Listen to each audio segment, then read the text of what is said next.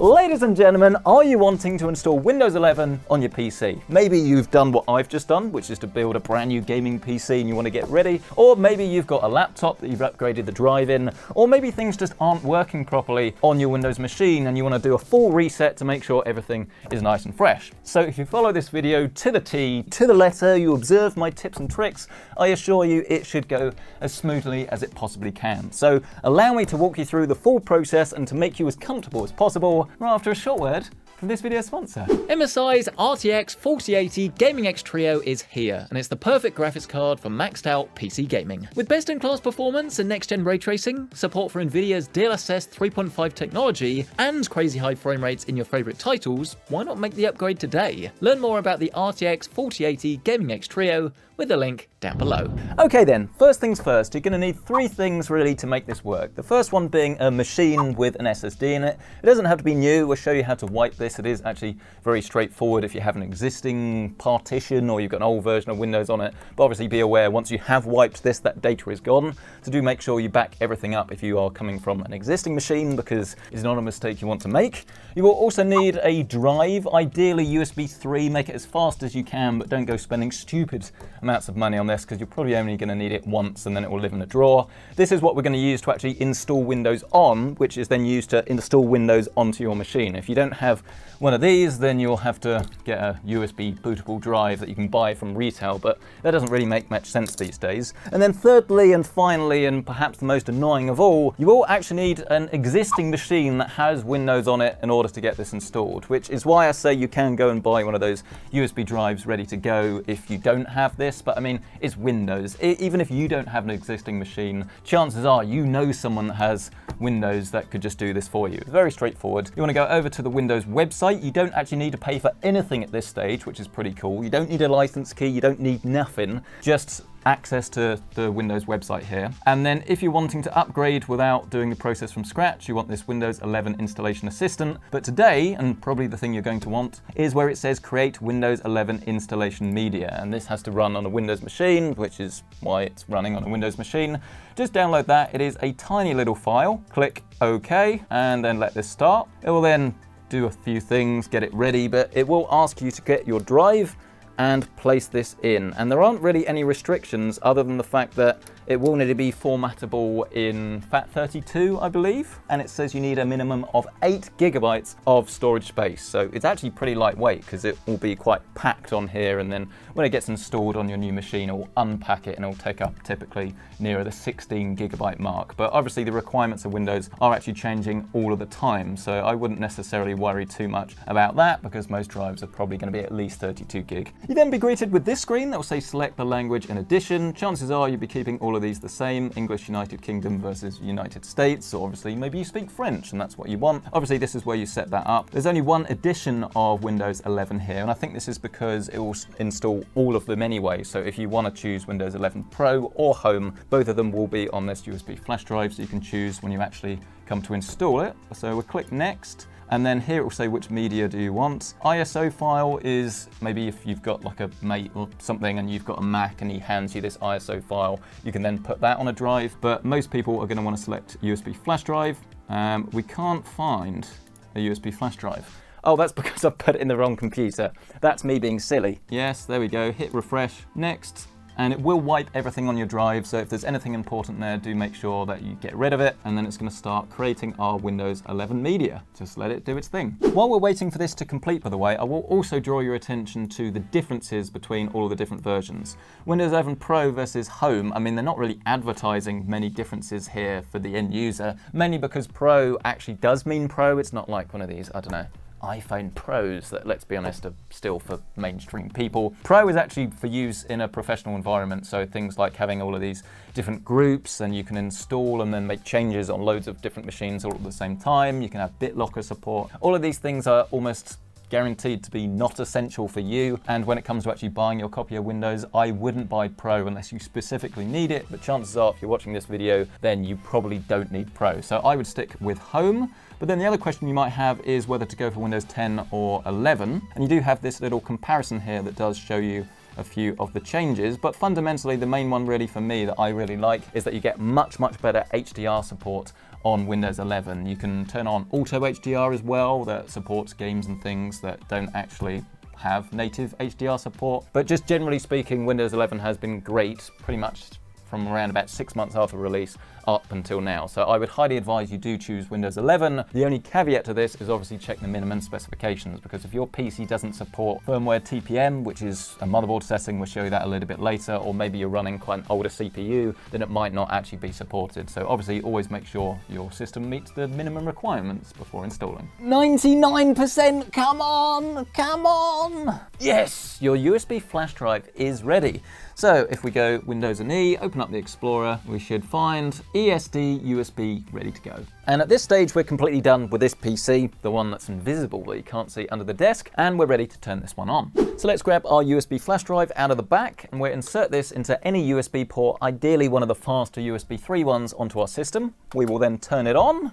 I love this system, by the way. This is one that I've been tweaking over the years. If you do want to see the full build guide of this, by the way, you can find it in the top right corner of your screen. But I will also say that for an upcoming video, we're going to be testing Gen 5 PCI SSD speeds. Whether that matters for gaming, get subscribed if you're not already so you don't miss that. But this is otherwise a completely blank drive. It's got nothing on it straight out of the box, and it is in our system here. And because system hardware is pretty clever, you'll notice that it doesn't actually go into the BIOS. It goes straight into the Windows installer, and it is really straightforward. As I say, this is why I don't tend to go into too much detail normally, because it is very simple. This is why it was important to choose the right language, because the only one we have is the one we selected earlier. You can change your keyboard and time and stuff like you would expect, but fundamentally you just want to go next, really. Where it says repair your computer down here, this is why it's quite important actually to hang on to this USB flash drive if you can, because if you ever do have any problems or anything, then repair your computer usually does quite a good job of making sure you install,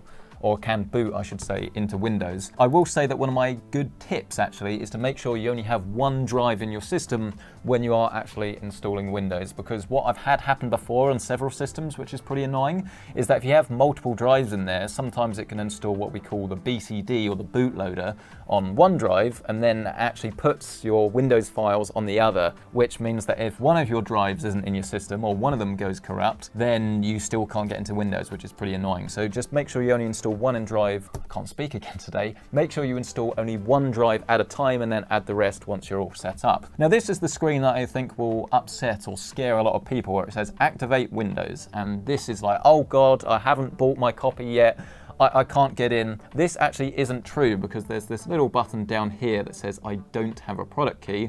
Just hit this and you'll have to enter one later. We'll talk to you about Windows activation and keys and stuff once we get in there, but this is where we can choose the different versions. And if you do already have a key, I don't think it would get you to this screen, because the Windows version is obviously tied to the key. So most people are going to want to go to Windows 11 Home. We'll hit next, and unfortunately with Windows 11 you do need to be connected to the internet to actually install Windows, which is pretty annoying. Here it will tell you what type of installation do you want. Do you want to upgrade Windows, or do you want to do a fresh install basically? Upgrade if you already have one, fantastic if you're coming from like Windows 10, but here we want to go to customized. And then here you'll see where we have drive 0 unallocated space. And if you do already have a drive and you want to start again, then you'll have a few different partitions here. I mean, if I say new, hit apply, say OK, you'll then see that we have these different partitions. So where it says drive 0, that essentially means drive 1. I know it's a bit confusing. 0 in array is actually the first one in the array, but don't worry about that, it's getting a bit too technical. But it creates 3 different partitions on that drive. So if you have multiple drives, then be careful, because it will get a bit confusing. It will say like drive 1, partition 1, drive 0, partition 3. And yeah, you want to pay attention to the drive number really, rather than the partition. But if you are going to delete your existing installation and you only have one drive, then you would just hit delete on this, hit delete on this, hit delete on this, and then once again you'll be back at drive 0 unallocated space. But as I say, do this very carefully, because it's very easy to wipe a whole drive without you realizing essentially. But once again, we'll go to new, we'll have all of our partitions set up for us. Then we can just hit next, and this is the bit that really doesn't take very long at all. It will copy the files from your USB flash drive onto your SSD, and if you've got a really fast flash drive, this literally takes seconds. I mean, it's taking a little bit longer because this is quite an old drive, but it doesn't really matter, as I say, because you're only going to be doing this hopefully once. But it's just a case now of letting it do its thing, really. Your PC will restart several times. Don't be alarmed with this. If you do find that you get an error, or maybe it boots into the BIOS or something like that, then you might need to go and change your disk order, so make sure it's actually booting into either the Windows install or the Windows drive. But as I say, it should do all of this for you. You get some ticks, and it's just a case of waiting, really. If you've never actually been into the BIOS before, then welcome. This is not as scary as it looks, I promise. Don't worry about it too much. This is an Asus motherboard, but unhelpfully they all look completely different, and things are often called different things. But we've got this easy mode here that tries to show you things that are much more relevant to everybody.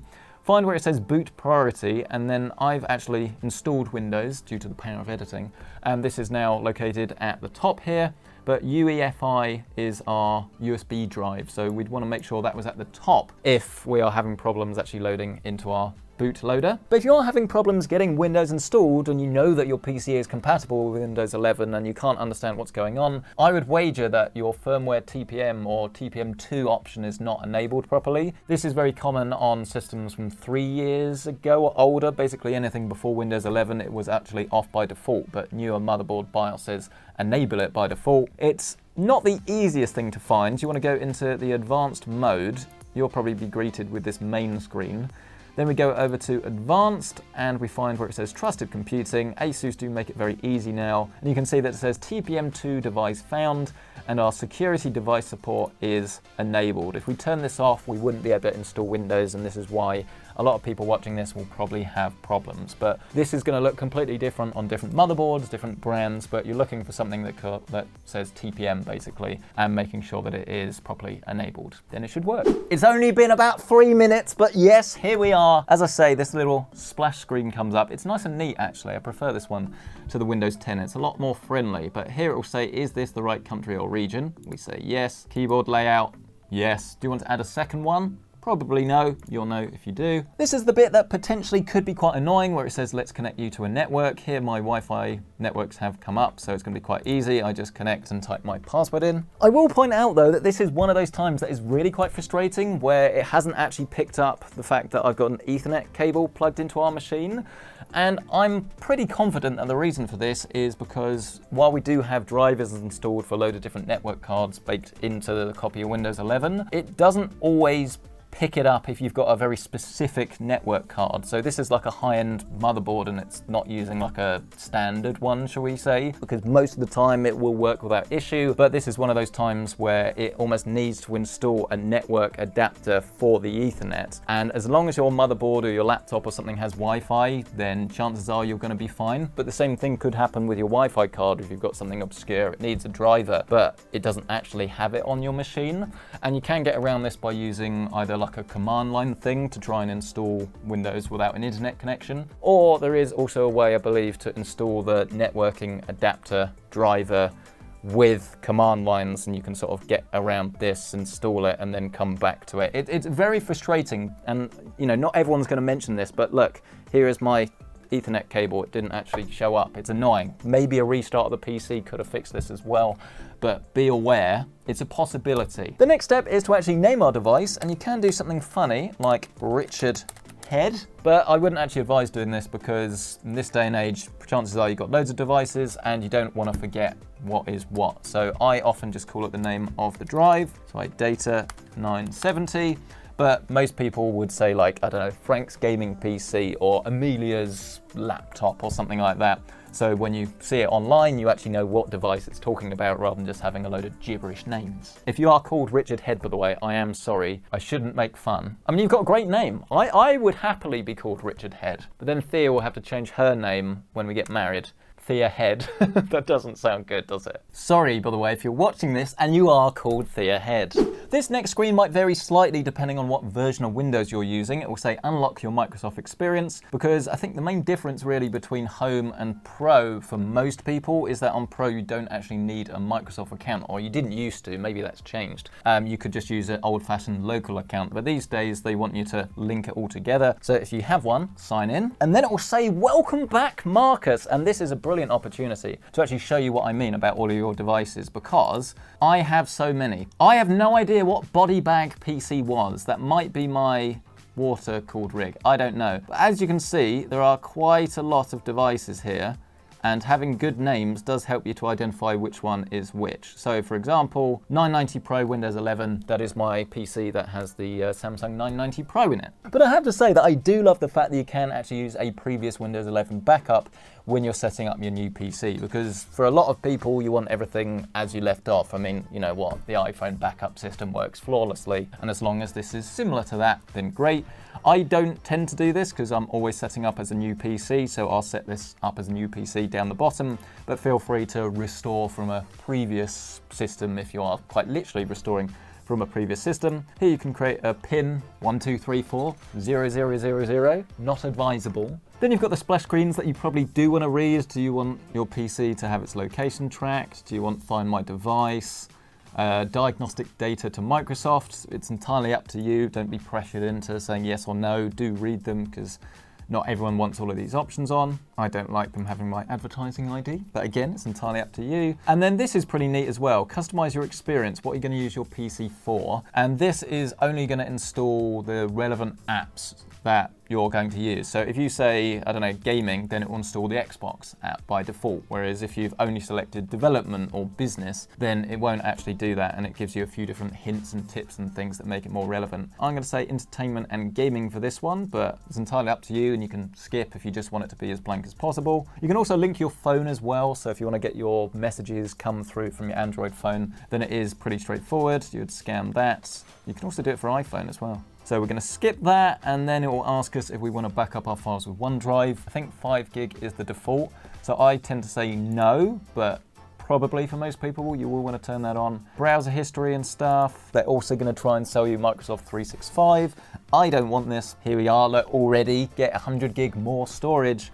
No, I'm fine. And that appears to have been the last one. It's now just saying don't turn off your PC, wait for it to do, I don't know, like some updates and configuring, and then you will be in the Windows desktop. The only other thing really that you need to be aware of is that not all of your drivers will be pre-installed. I mean, we saw what happened with our Ethernet. The main one really that's going to affect almost everyone watching this is going to be your graphics card drivers. You won't be able to output at your full resolution and refresh rate. You won't want to play games. So if you've got an AMD graphics card, you want to go on the AMD website, download those drivers. NVIDIA, obviously you want to go to the NVIDIA website. And because this is an ASUS motherboard, it does actually want you to download their software. They will take care of all of your drivers for you, but I actually find this quite annoying. So again, I'm going to say no, but please do be aware that all of your drivers will get installed from Windows if it can, but they're not always the most up-to-date ones. So if you're taking it seriously, especially with your graphics card, make sure you go download the latest drivers from the manufacturer's website. But other than that, you are pretty much done. There is just one more thing to do for a lot of people watching this, because I can go and hit personalize. And it's not asking me to activate Windows, because Windows 11 is now very clever. And if you've used your PC before and you're just swapping out the drive, so I've gone from this to my new Gen 5 drive, then it automatically has a log of what system you're using, what account it was on, and it will activate it for you. You don't need to mess about with product keys. But if you're setting this up for the first time and you haven't entered one in yet, then you will need to activate your device. Otherwise, you'll have a little activation sticker that will pop up down here. You won't be able to change all of your settings. Annoyingly as well, I think you can get around it, but annoyingly if you've got like different sound devices, it won't let you change between them. Essentially, you can get a taste of Windows, but you won't be able to use it properly until you activate it. And I do want to talk about these like fake keys that some say are legitimate, some don't, that you can buy quite cheaply online. And the reason I never recommend them is because it's almost impossible to know where they've come from and how genuine they are. You pretty much got three things that can happen. You can buy a legitimate key from a legitimate source, you can buy a legitimate key from like a grey source, and this might not have the license, or probably doesn't have the license, to be sold as a retail key, which essentially means they've been bought in bulk and then they're selling them off, and they probably shouldn't be doing that. But this is the point, we don't actually know because we don't know where the key comes from, or obviously you could have an illegitimate key from an illegitimate source, and without actually buying from a reputable site, we don't know where the key has come from. So, you know, if you want to do that, you want to look and find a key from a Windows key place and buy it cheaply and it works, that's your prerogative, but we can't explicitly recommend doing that here because we don't know where the keys come from. It is a lot more expensive to buy it legitimately. I think it's around about £90, but hey, you only need to buy it once. So that's all we're going to say on the matter. I really hope you've enjoyed this video though, and it has been as simple if you are setting up your gaming PC to follow. If it has, smash the like button and get yourself subscribed. If you have been wondering, by the way, what this beautiful mouse mat was this whole video, it is my PC Centric mouse mat that you can buy with the link down below at pccentric.store. And of course, as always, if you are interested in current pricing on anything that was featured in this video, like the monitor or this beautiful gaming PC, you can find that link down below with my Amazon affiliate links. And while you're down there, why not upgrade your graphics horsepower with MSI? The RTX 4080 Gaming X Trio packs a Tri-Frozer 3 thermal design, Torx Fan 5 so quiet yet effective cooling, dual bias support with gaming and silent modes, and of course, out of this world gaming performance. Get yours today with the link down below. But thank you so much for watching. We'll catch you in the next one.